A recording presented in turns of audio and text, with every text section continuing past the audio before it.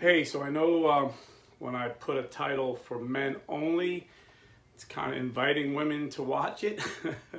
Kind of like if you're walking down the road and there's a, say a construction site with a big wooden fence and there's a hole in it, you're gonna walk by and not even think twice. But if there's a big sign, do not look through this hole, every one of us is gonna look through the hole. Just our human nature. So this is specifically for men. If there's any women watching, I just want to forewarn you. I'm talking to men like men talk to men. I have 4 sons, have many friends, and when we talk about things in life, like today specifically, I want to talk about marriage, single men, and raising children. This is how I would say it. I would just shoot straight. Say what I mean what I say. Try not to say it mean.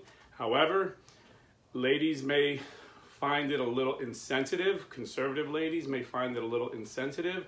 Liberals may find this toxic masculinity.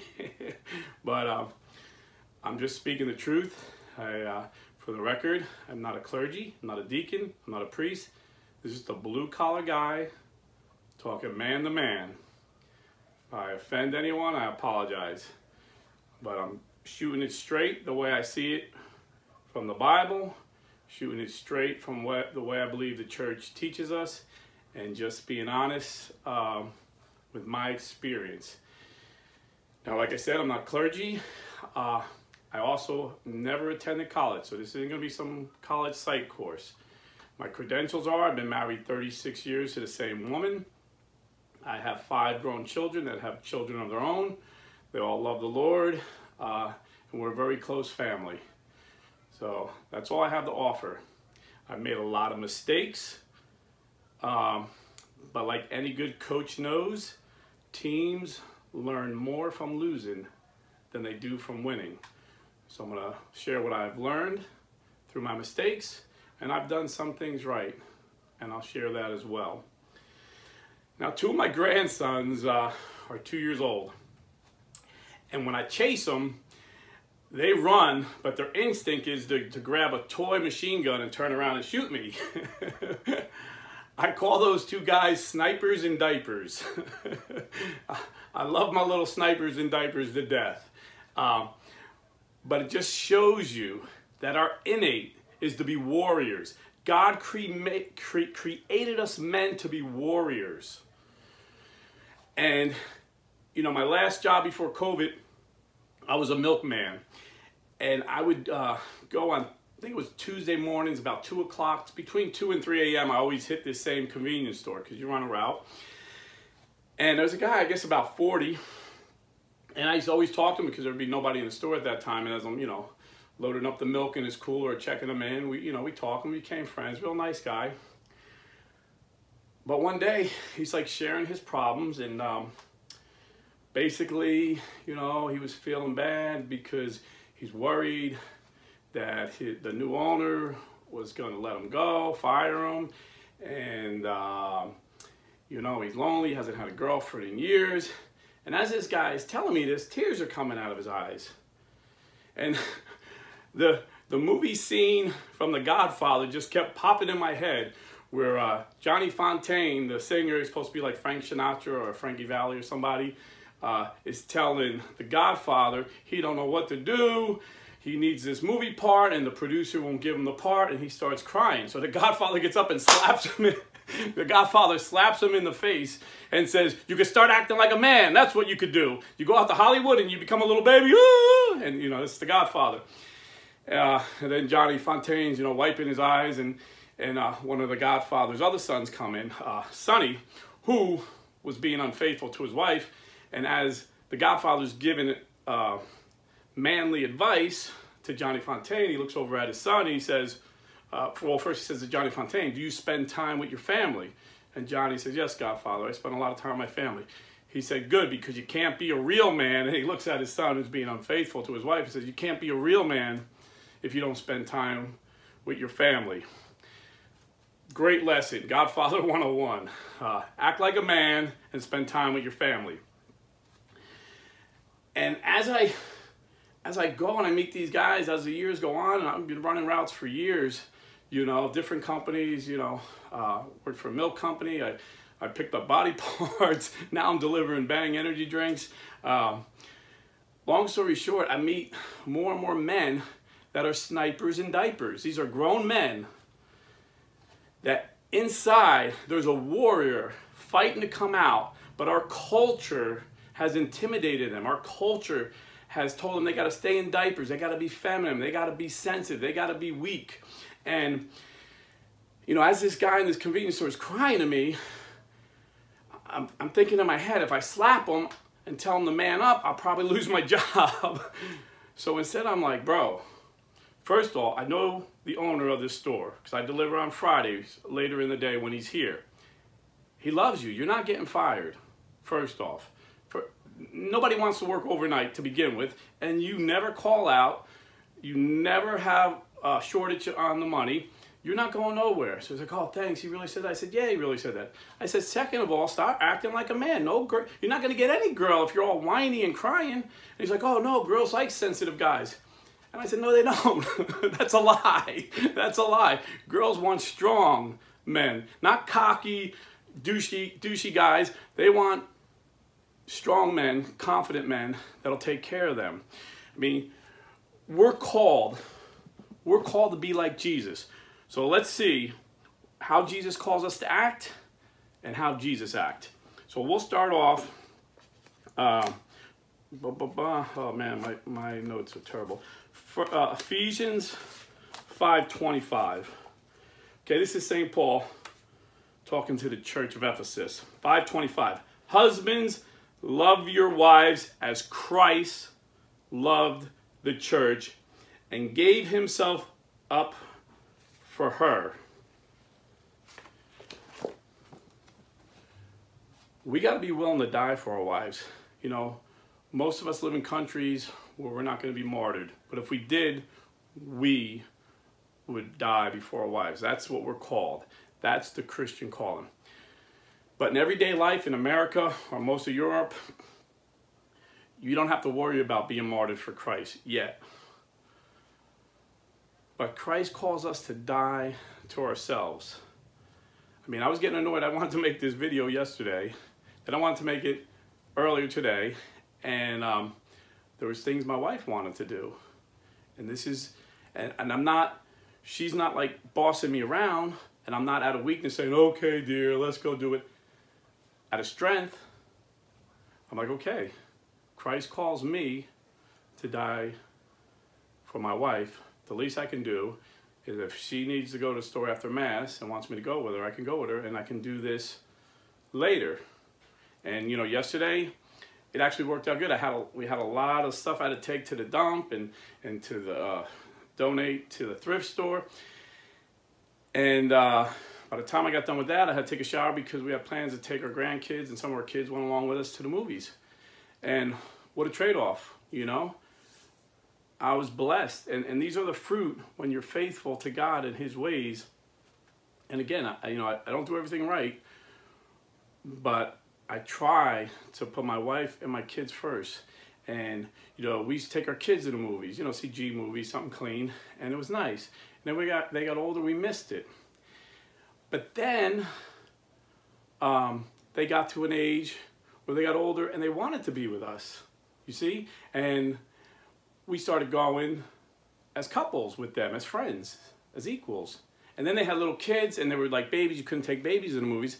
But now, like, my grandkids are all like 2 through 10, and we can all go together. So again, it's like marriage is the gift that just keeps giving. God just keeps blessing us. And it, you know, we take up like 3 rows, but it's fun.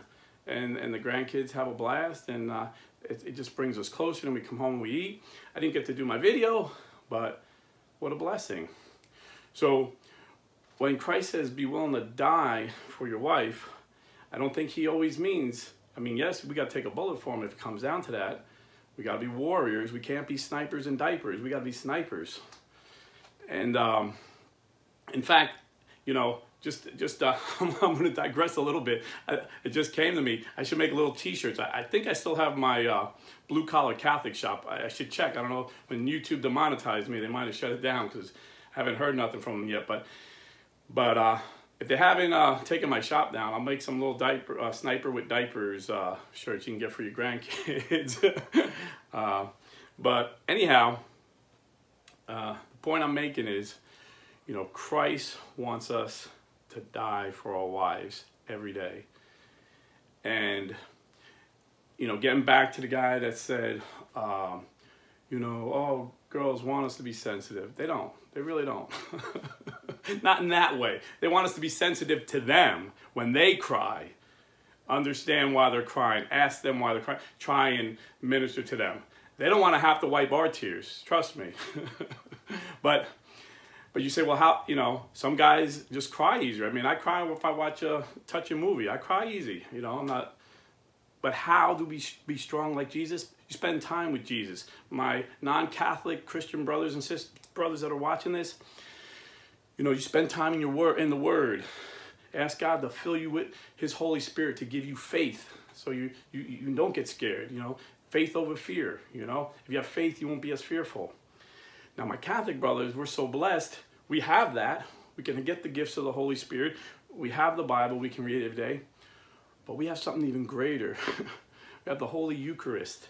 Make sure you don't miss Mass. Try and get the daily Mass. Get that Eucharist to strengthen you, to give you the faith. Because if you remember, when Jesus was on that boat in the storm and all the apostles were scared and they're waking up, Jesus, aren't you afraid? What did Jesus say to them? Ye of little faith. Don't be scared. So if you don't have faith, you're going to be scared. So you want to be brave and strong like Jesus and be called to be the warrior your wife wants you to be. You need faith. And how do we get faith? By grace. And where do we get the grace? From the Eucharist, from the Holy Spirit, from all the sacraments, from prayer. So we constantly have to be with the strong one, Jesus. And you know, you become who you hang out with. If you're hanging out with Jesus every day, you become more and more like Him. And Jesus just got up calmly and calmed the storm. And they said, wow, who is this that even the winds obey? And it reminds me when I first became a born-again Christian. I was, you know, evangelical born-again Christian. I come out of boot camp, and my brother hears I'm a born-again Christian. You know, God rest his soul. He's in heaven, Lord willing. He says to me, you know, I'm glad you got your life together. You know, you got it all together now, because if you watch Breaking Bad, you know, I was selling drugs at age 12. He said, but if I see you selling flowers on the corner with the Moonies, I'm going to kick your butt. And I was like, whoa, bro, my God's no wimp. I'm like, my God walks on water. My God raises the dead to life. You know, I went on. He's like, okay, calm down, I get it. I'm like, bro, my God is no wimp. And our God doesn't want His men to be wimps, especially in these times, you know, where the whole world is trying to feminize us. The whole world is trying to take away our masculinity. The whole world doesn't want God created man and woman. And the world is saying, no, God just created this mix, some kind of hodgepodge person who's not a man or a woman. No, God created man and woman, and He wants men to be men and women to be women. Now, that doesn't mean men are better than women. It just means we're different. God chose a woman to come to this earth. God chose Mary to be the greatest saint of all. She outranks all of us. She outranks Peter. She's way above St. Paul. She's above everyone. She's above all the angels. The only person she's below is the Father, Son, and Holy Ghost. God chose a woman, Mary Magdalene, to be the first person to see Him raised from the dead, which if you're into apologetics, it's a great apology to people that say the Bible's made up. Because if they just want to make up a story that Jesus rose from the dead, they wouldn't say a woman found Him. Because back then, before Christ, women were not considered a valid witness. See, not only did Jesus split time in half, AD and BC, Jesus changed and elevated how the world treats women. Even in non-Christian countries, women are still treated bad. If you look in the Muslim and Hindu countries, they're not treated as good as Christian women in Christian countries. So any feminist watching, you should thank Christianity for elevating women. Jesus said there's no longer no Jew nor Greek nor male nor female. We're all equal in the sight of God. And this is why women's lives improved when Christianity came on the scene. And, you know, some Christians, unfortunately, take verses out of context, and some atheists take verses out of context. And one in particular is right before Jesus said, husbands, love your wives. There's this verse. Back it up to Ephesians 5:23. Wives, be subject to your husbands as to the Lord. Some verses says, wives, submit to your husbands. And everybody's like, oh, that's awful. You know, people believe that. You know, and the wife goes around like a little puppy, you know, getting ordered around by their husbands. But if you read the Bible in context, just one verse before that, it tells us husbands to submit to our wives. Be subject to one another out of reverence for Christ. Then it goes on and explains what that means. Wives, be subject to your husbands as to the Lord. For the husband is the head of the wife, as Christ is the head of the church, his body, and himself is Savior, as the church is subject to Christ. So let wives also be subject in everything to their husbands. Now, what's the husband's job? Husbands, love your wives as Christ loved the church and gave himself up for her.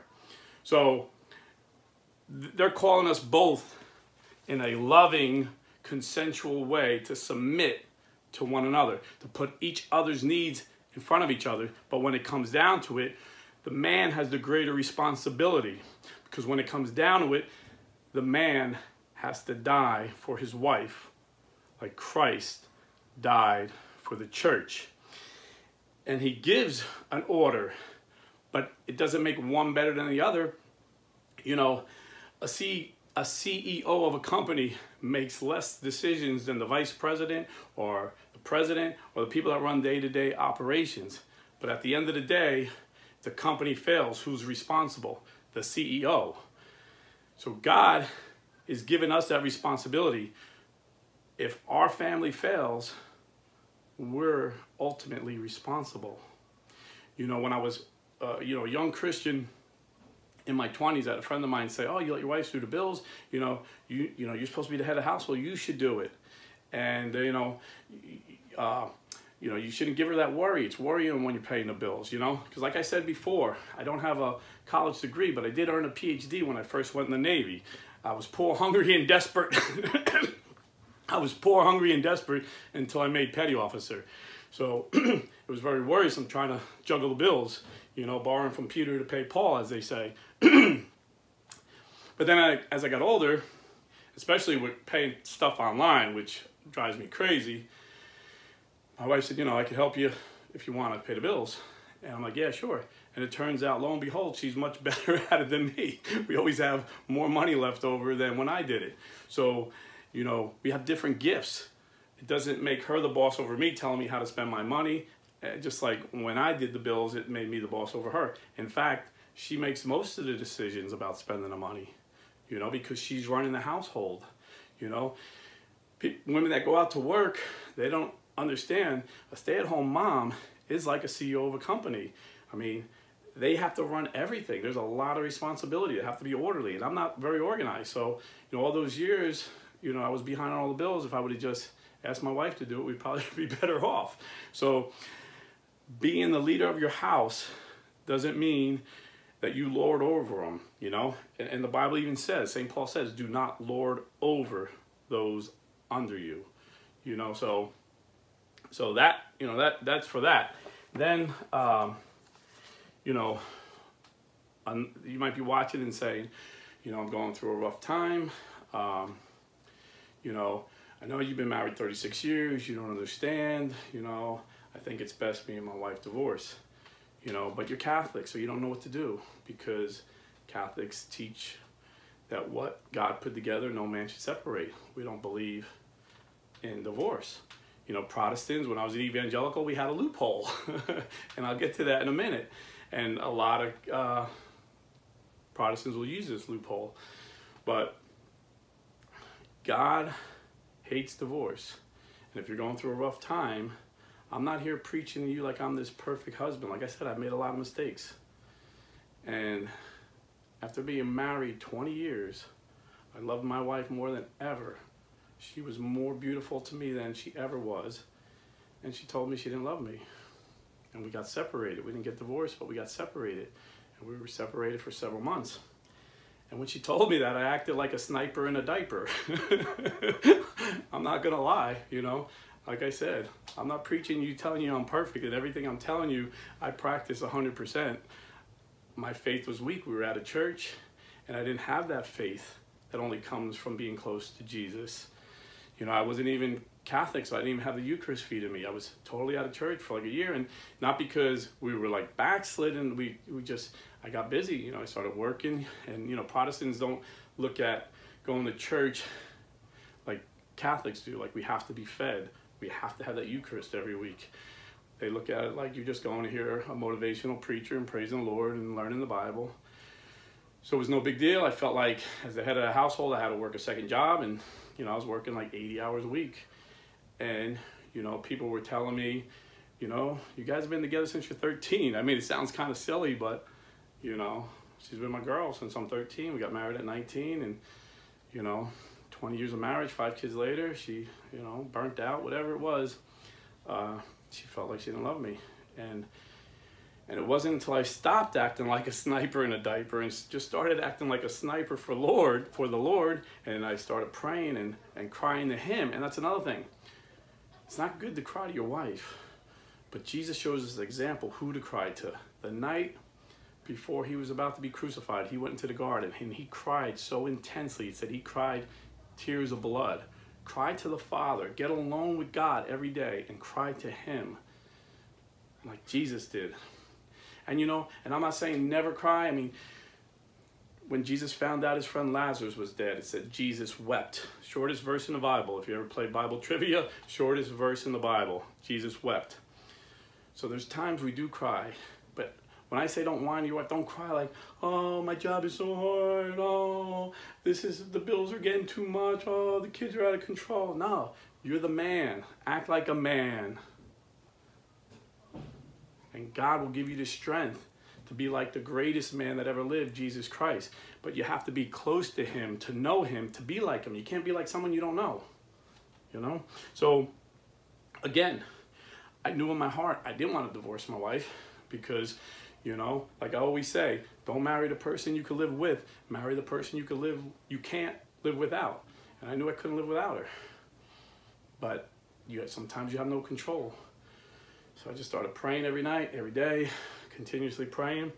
And was when I backed off and just let her go. You know, like that old saying, you know, let the bird go. If it comes back, it was yours. If it doesn't, it never was, whatever, you know. But it's just common sense, you know, until she had space to realize that she did love me. And there was a reason we've been together since we're 13. And there was a reason we were married for 20 years. She came back to me. And maybe we were separated 6 months at the most, like not living together. But even before that, living at home, you know, not getting along, and, you know, and maybe a year total. You know, that was 16 years ago, 15 years ago. And now neither one of us could ever imagine not being together. We couldn't imagine not having our grandchildren here every day. And, you know, like I said, yesterday we were at the movie theater together. Today we're in Mass together. These are the blessings. If you hang on like a pit bull and, you know, and God hates divorce. And like I said, Protestants, unfortunately, see this loophole, you know, because they don't believe in the authority of the church. Just what the Bible says, that's it. And they're their own interpreters of the Bible. Unfortunately, they interpret things wrong a lot. So here's the teaching Jesus gave on divorce, Matthew 19, 3-9. And Pharisees came up to him and tested him by asking, okay, so they're trying to get him caught going against the law of Moses. Is it lawful to divorce one's wife for any cause? He answered, have you not read, he who made them from the beginning made them male and female? So he's quoting, so they're quoting the law to Jesus, and Jesus is quoting scripture back to him. And he said, for this reason, a man shall leave his father and mother and be joined to his wife, and the two shall become one. So they are no longer two, but one. What therefore God has joined together, let no man put asunder. They said to him, why then did Moses command one to give a certificate of divorce to put her away. And he said to them, for your hardness of heart, Moses allowed you to divorce your wives, but from the beginning it was not so. And I say to you, whoever divorces his wife, except for unchastity, which most versions will say adultery, that's what he means, and marries another, commits adultery. And he who marries a divorced woman commits adultery. So the Catholic Church teaches you can't get unmarried because you didn't marry yourself. God married you. So if God married you and he hates divorce, you can't get divorced. But if the context of this is if you do get divorced based on some certificate, some legal thing, don't remarry, because then you'll be committing adultery, because in the eyes of God, you're still married. And this is the Catholic teaching right here in Scripture. Now, I said I would talk about single men. And my only credential, I've been married more than I've been single in my life. I'm 55, I've been married 36 years. But I can give you advice on marriage because I've been following, I'm being single because I've been following Jesus Christ for 36 years. And Jesus was single when he was on this earth. And St. Paul was single. So I spend time with Jesus and I read the words of St. Paul, and this is what I come up with. If you just go down, the disciples, this is verse 10, Matthew 19:10. The disciples said to him, if such is the case of a man with his wife, it is not expedient to marry. It's like, if you can't divorce your wife for no matter what, they got it. They didn't take him out of context. But if you can't divorce your wife, it's better not to get married. And Jesus' reply was, not all men can receive this precept, but only those to whom it is given. For there are eunuchs who have been so from birth. So a eunuch is an old word, just there are men that were castrated. Some were castrated at birth. And there are eunuchs who have been made eunuchs by men. And a lot of kings would have their guards guard their wives. So to play it safe, they would castrate them. And then there are eunuchs who have made themselves eunuchs for the sake of the kingdom. He who is able to receive this, let him receive this. Now, I don't want to be irreverent, but again, to let guys understand what I'm talking about, before I was a Christian, like I said, before I was a Christian, I used to tell this joke about my managers. And I used to make my co-workers laugh. I'd say, man, this manager is about as useless as a eunuch at the Playboy Mansion. So it's kind of vulgar and irreverent. But like I said, I was a non-Christian. But it's just kind of the guys that are watching that don't understand what a eunuch is. I just want to get that point across. That's what a eunuch is. And Jesus is saying that there are some eunuchs who have chosen for the kingdom of heaven. Let him who can receive it.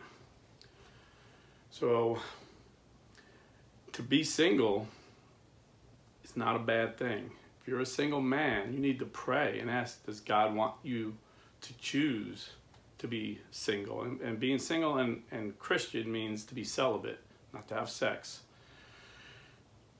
And, you know, St. Paul in 1 Corinthians says this about being single. 1 Corinthians 7, 32 to 40. I want you to be free from anxieties. The unmarried man is anxious about the affairs of the Lord, how to please the Lord. But the married man is anxious about worldly affairs, how to please his wife, and his interests are divided. And the unmarried woman or virgin is anxious about the affairs of the Lord, how to be holy in body and spirit. But the married woman is anxious about worldly affairs, how to please her husband. I say this for your own benefit, not to lay any restraint upon you, but to promote good order. So like if you're single and you're on fire for the Lord, there's so much more you can do than us married guys. Like, you know, like I said, yesterday I was planning on doing this video and then doing one or two more today for the glory of God. But he's not saying it's a bad thing. He's just saying it's the way it is. You have to please your wife if you're married. You divide it. So celibacy isn't a bad thing. And then right before that, oh no, I'm sorry. Okay. Right after that, I'm sorry. The glare is kind of hurt because I got things highlighted. So we'll keep going, 36. If anyone thinks that he is not behaving properly toward his betrothed, if his passions are strong, and it has to be, let him do as he wishes. Let them marry. It is no sin.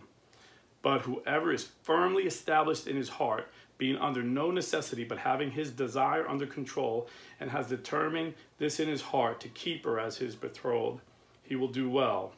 So that he who marries his betrothed does well, and he who refrains from marriage will do better. So God is saying those who can control their desires, control their passions, control their lusts, to say it clearly, this is better not to be married.